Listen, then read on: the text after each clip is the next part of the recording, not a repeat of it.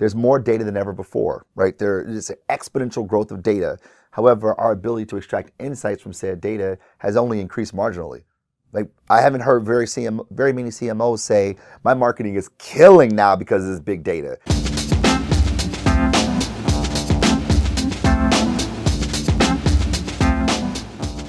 Hi, this is Andy North with Velocitize. Our guest today is Marcus Collins, Senior Vice President of Social Engagement with Donor Advertising. Marcus, thank you for being here. Glad to be here. Thanks for having me. In an era of so much noise, particularly in marketing, how do we cut through the noise, particularly with digital marketing? I think it requires a very concrete understanding of digital and marketing. So for instance, when we ask people what digital is, you typically get a lot of abstractions, jargon, and buzzwords. But truth of the matter is, digital by definition is technology that processes, generates, and stores data in the form of zeros and ones. Now that's great, that's awesome. But if I told someone that's digital, go make some digital, they say I don't know what to do with that. But the thing that makes digital so powerful is the application. And the application of digital is that it facilitates the network. Its patterns, its behaviors, its structures, taking these disparate things and bringing them together, right, to create better experiences. And the way we use digital, that is the facilitation of the network to cut through the clutter, to understand, well, what is the clutter? The clutter is people. And people are in networks. So the idea is that we use digital to help facilitate the network of people. And the way we cut through is by understanding the dynamics of the network, their beliefs, their patterns, their structures, the social norms, the unwritten rules of those people, and find a way for marketers, for brands to play a role in their lives beyond the value propositions that their products provide. Talk about the convergence of creativity, data, and culture, and how the three are intersecting and how they're disparate. I think it's the convergence of the three that becomes the vehicle for ideas to propagate from person to person to person. I mean, this is so powerful about the digital, the connected world that we live in, the hyper-connected world that we live in. Culture becomes the frame or the context by which we operate from day to day.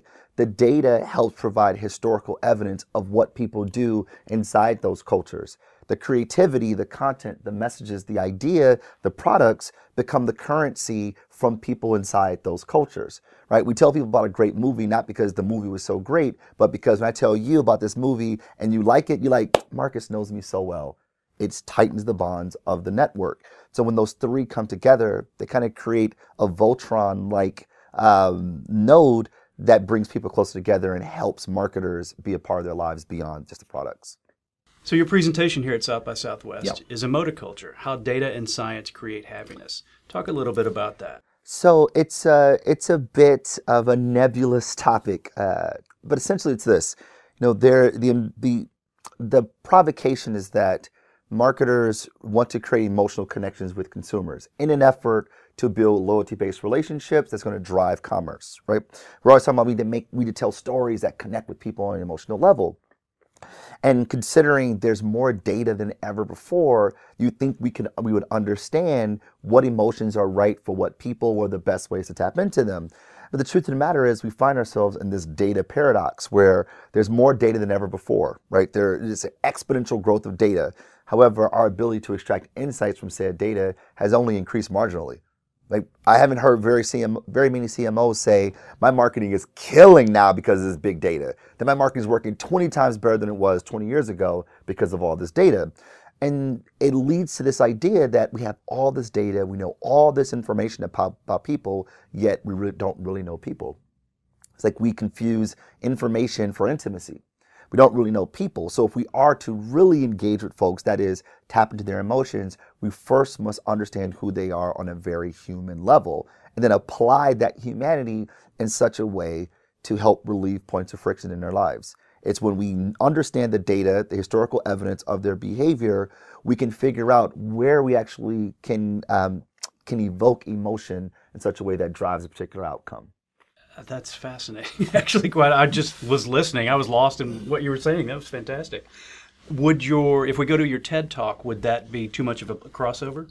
No. So the TED Talk, I mean, it's sort of like I wouldn't say I'm beating the same drum, but I'm beating the same drum.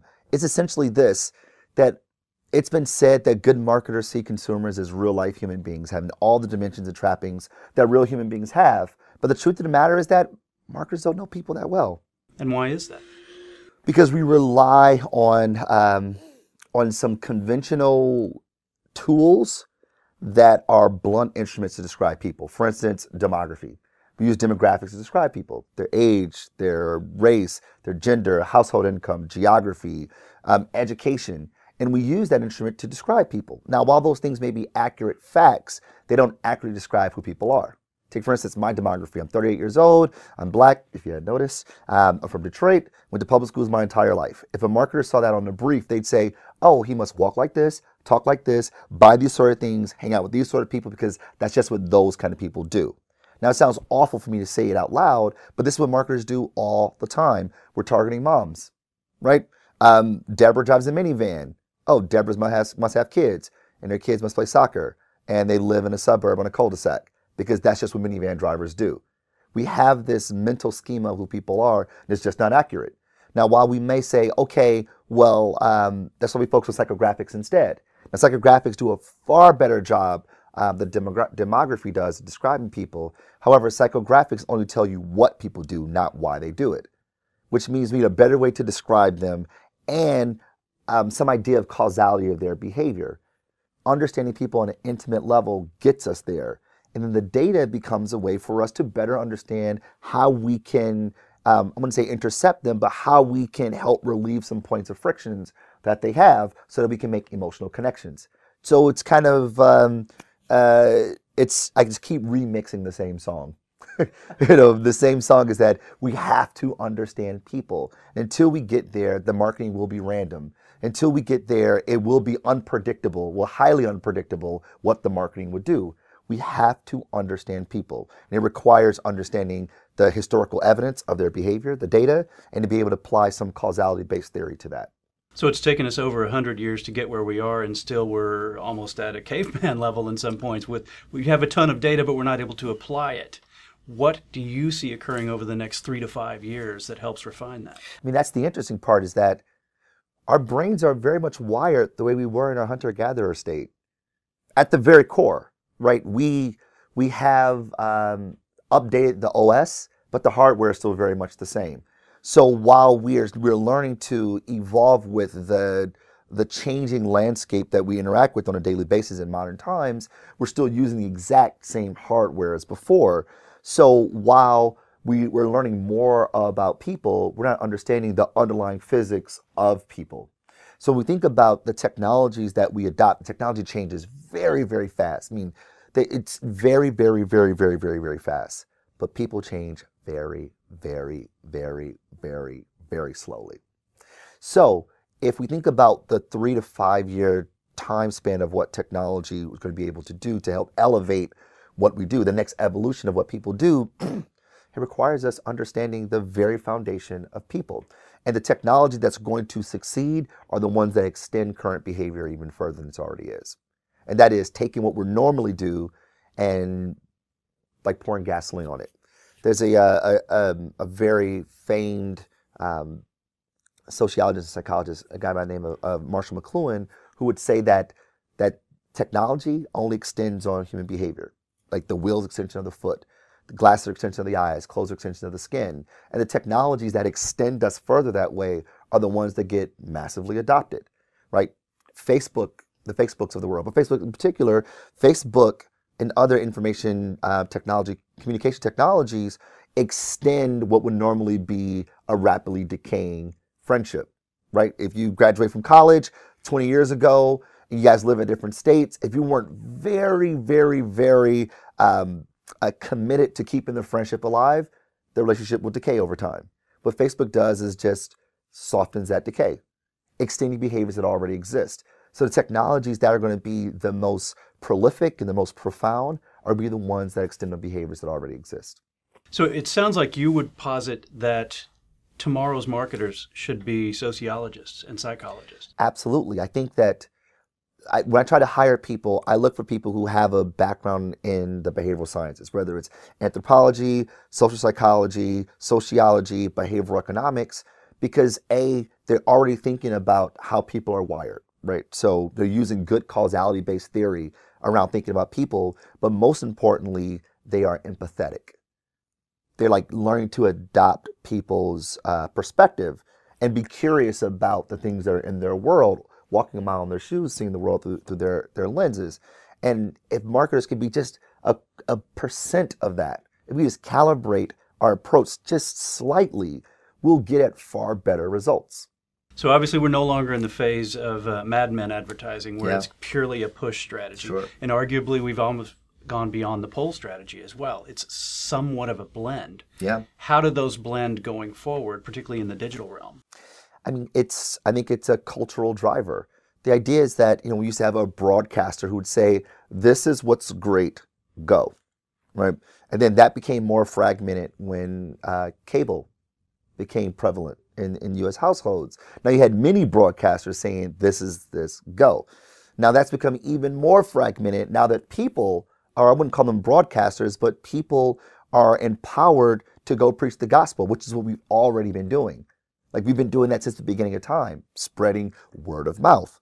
Those things now are just extended or expanded because of the technology.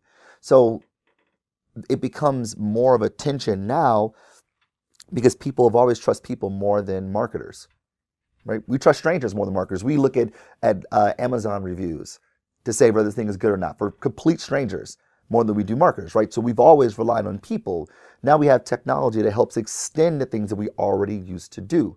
So I don't have to rely on the ad man to say, this is an awesome thing. When my friends say, this is dope, you got to use it, I'm going to trust those guys, which is why culture is such a powerful vehicle for marketers.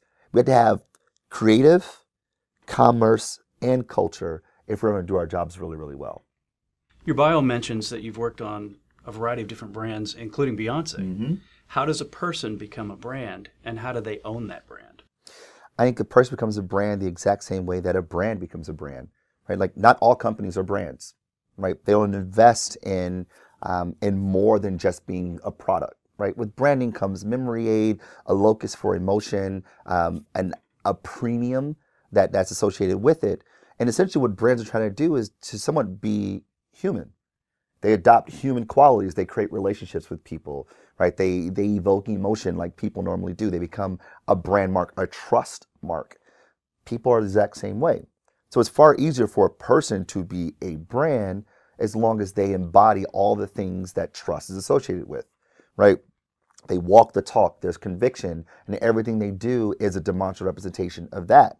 Think about Beyonce as a brand, though she's an artist and she's a human being, she has been preaching the gospel of her conviction since her Destiny Child days, which is about women empowerment.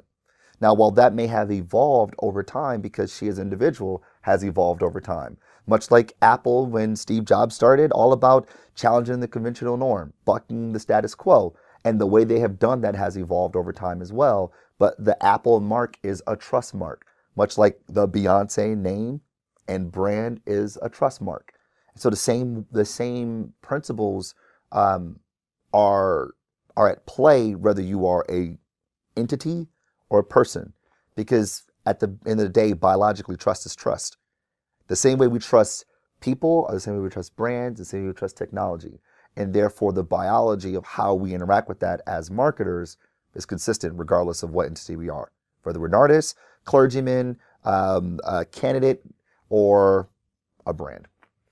Our guest today has been Marcus Collins, Senior Vice President of Social Engagement at Donor Advertising. Marcus, thank you so much for being here. Pleasure's mine. Thanks for having me.